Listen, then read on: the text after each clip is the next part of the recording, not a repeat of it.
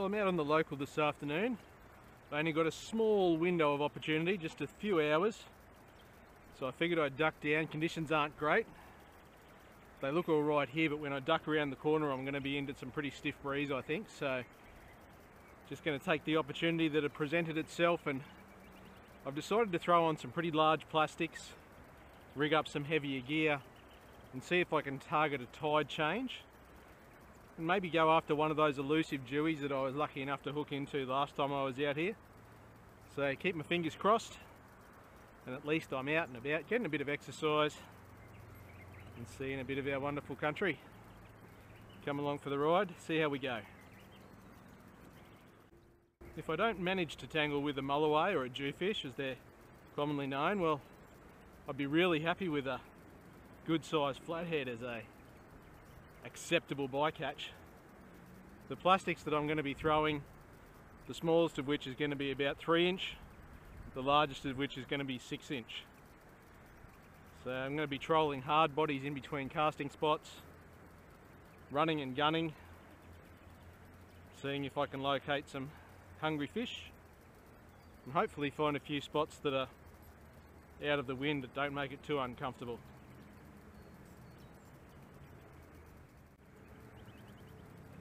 You can't always pick the days that have got ideal tides and ideal conditions.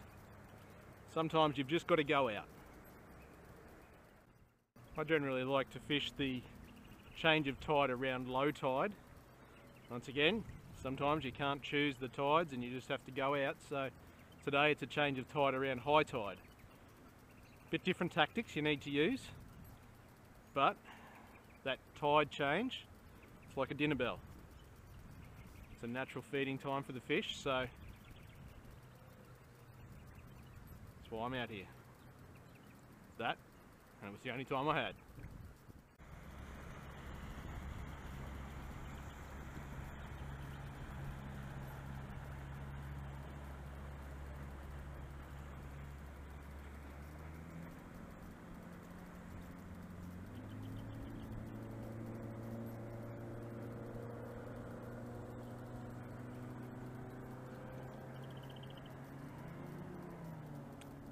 And that, boat people, is how you do it. You see somebody in a kayak or another boat fishing, you slow down a decent distance away, you slow down as you go past them, then you speed up once you're past them. You don't have to belt as close as you can past them, make huge waves. It might be funny to you, not funny to the person in the kayak.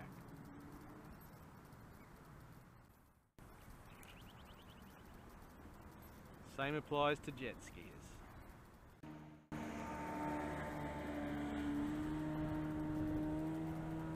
Seaboat people, that is not how you do it.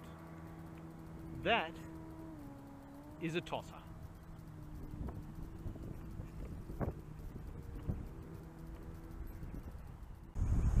Well, so far this afternoon the fishing has been abysmally slow.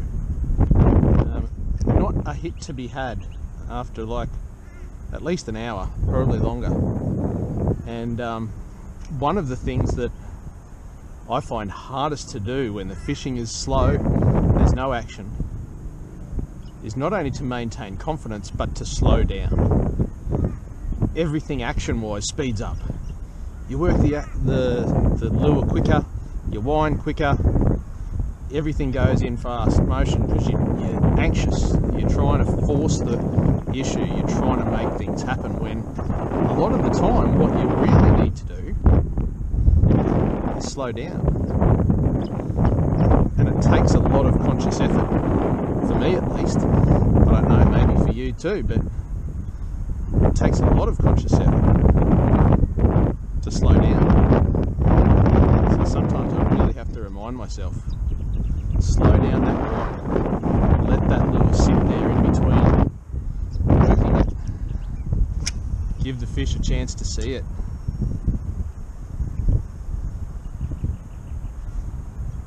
Not easy. Easy in theory, not always easy in practice. Conditions are really tough today. I've got a lot of wind working against me.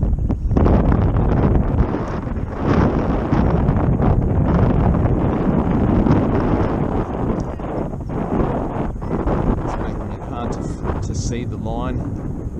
It's making it hard to keep in contact with water.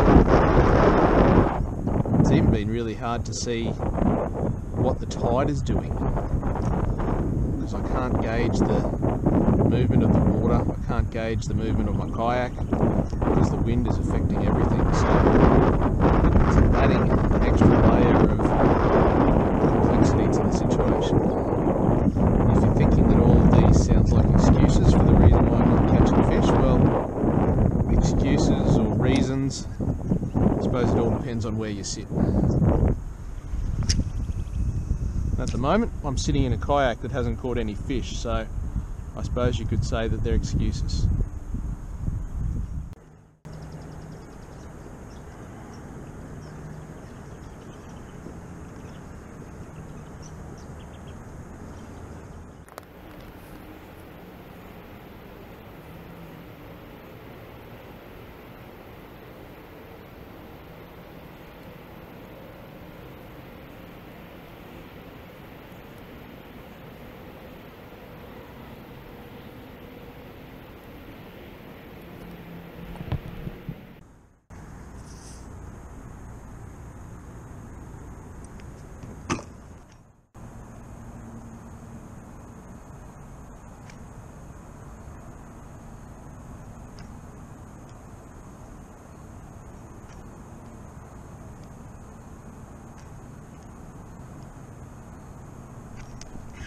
Got it.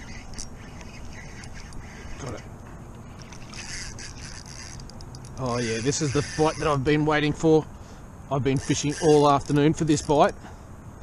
I've been fishing long and hard, and it's taken me to fight right through into the evening to get it. Lots of head shakes. Lots of head shakes. Some good heavy weight. I'm thinking at this stage that it's going to be the jewfish that I've been fishing for.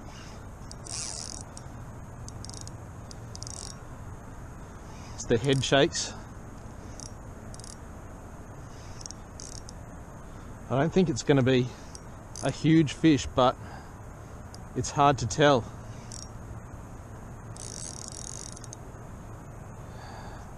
There's a number of other fish that it could be in this system. It could be a flathead.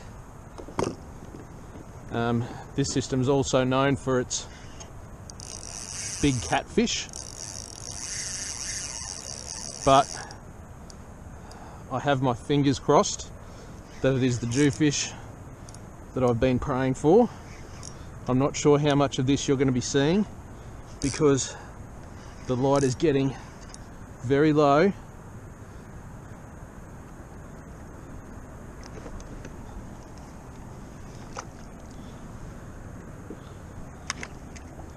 Let's shed some light on this situation.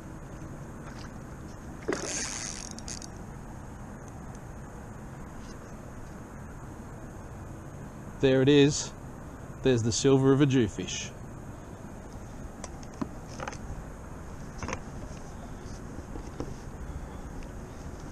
Gonna rest the rod there.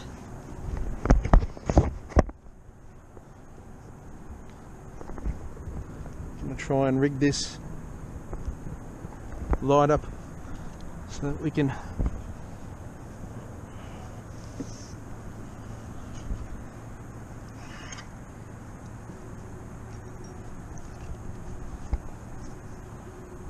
get a better angle on it.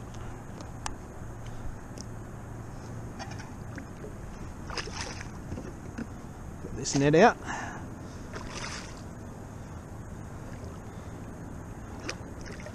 Now's not the time to rush it. Trust in your gear. There you go. Oh, that's been 3 hours more of solid casting. Doubting myself, thinking that I shouldn't have wasted my time. Should have stayed at home. Everybody else has gone. The water's been really busy. But look at that. That's the reward you get for going out when others stay at home, for staying out longer than everybody else.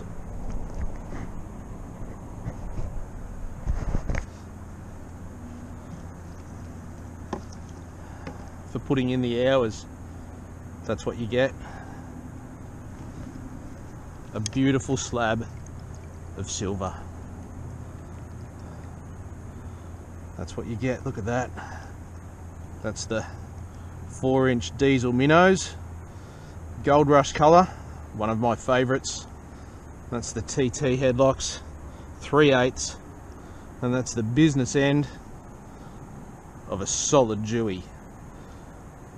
Let's get him some water going through his gills.